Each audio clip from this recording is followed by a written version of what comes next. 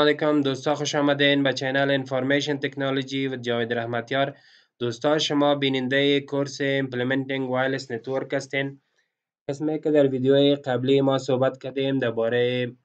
رادیو فرکانسی و همچنان اسپکترم 2.4 گیگاهرتز و هم 5 گیگاهرتز. دوستا زمانی که ما میخواهیم که یک وایرلس نتورک ایمپلمنت کنیم، چی ایندور باشه یا آوتدور و همچنان چی یک پوینت تو پوینت برج کنیم و یا مولتی پوینت برج کنیم، ما ضرورت داریم به لاین آف سایت یا LOS. دوستا قسمی که در این ایمیج شما میبینین، در این جهت داریم لو سیگنال و در این طرف داریم فول سیگنال. زمانی که اگر ما یک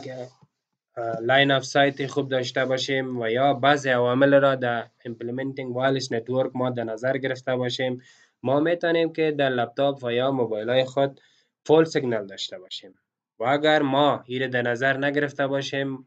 ما نمیتونیم که فول سیگنال داشته باشیم. قسمی که دوستان ما همچنان درباره وایرلس IEEE استاندارد صحبت کردیم که وایرلس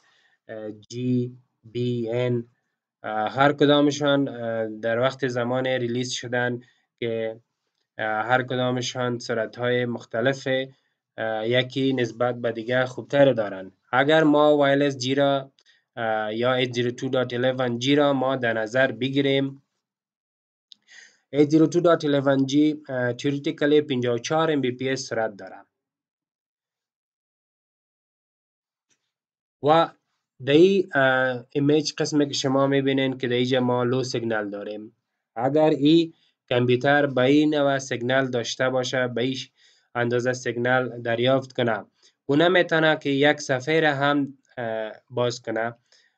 در حالی که وایرلس جی 54 mbps سرعت داره. ولی اگر ما در لپتاپ خود یا موبایل خود فول سیگنال داشته باشیم، ما میتونیم تا اندازه زیادی از سرعت وایرلس جی را استفاده کنیم. به خاطر ساختن یا ایمپلمنت کردن وایرلس نتورک، ما باید بعضی عوامل و یا فاکتورهای را در نظر بگیریم تا که یک نتورک خوب داشته باشیم. فری پات لاس یا اتنویشن،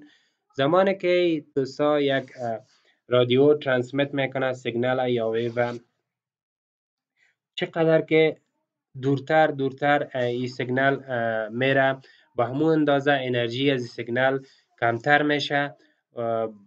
و باعث از این میشه که امپلیتود از این هم کمتر شوه و تا بالاخره که انریچیبل شوه. با می خاطر ما باید قبل از اینکه ما یک نتورک دیزاین میکنیم، باید ما یک لینک بجت دیزاین کنیم و به خاطر دیزاین کردن لینک بجت بعضی سافتورهای آفلاین و همچنان آنلاین پیدا میشه که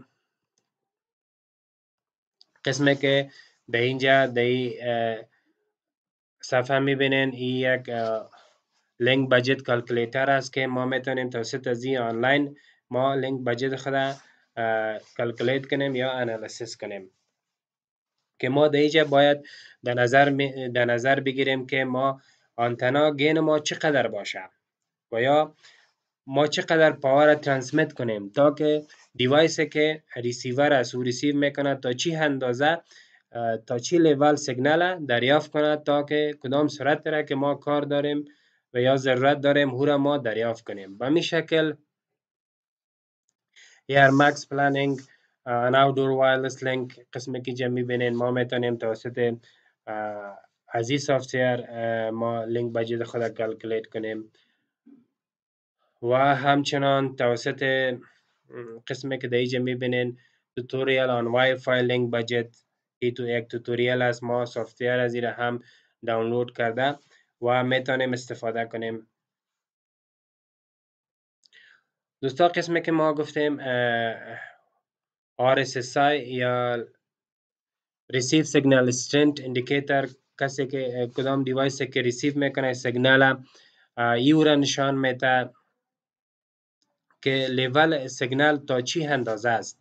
و این میجرمنتش یا اندازه گیریش میشه همراه با DBM. سیگنال تو نایز ریشیو یا SNR که این نشان میده لیول سیگنال ما را نسبت به نایز فلور پاور یا اینترفرنس که در بکگراند است نسبت سیگنال ما لیول سیگنال ما چقدر نسبت داره به نایز فلور یا اینترفرنس و دوستایی کلکلیت میشه به این رقم که RSSI ما منفی میشه به نایز فلور یا اینترفرنس و او ایکوال میشه به سیگنال تو نایز ریشیو یا SNR.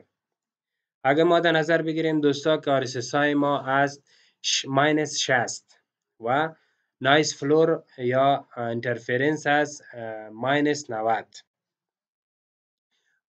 90 ماینس میشه از 60 مساوی میشه به سی که SNR ما می باشه 30 dB و بالاخره دوستا این هم چارت از سیگنال کوالیتی SNR SRQ SRP که اینها تمامشان در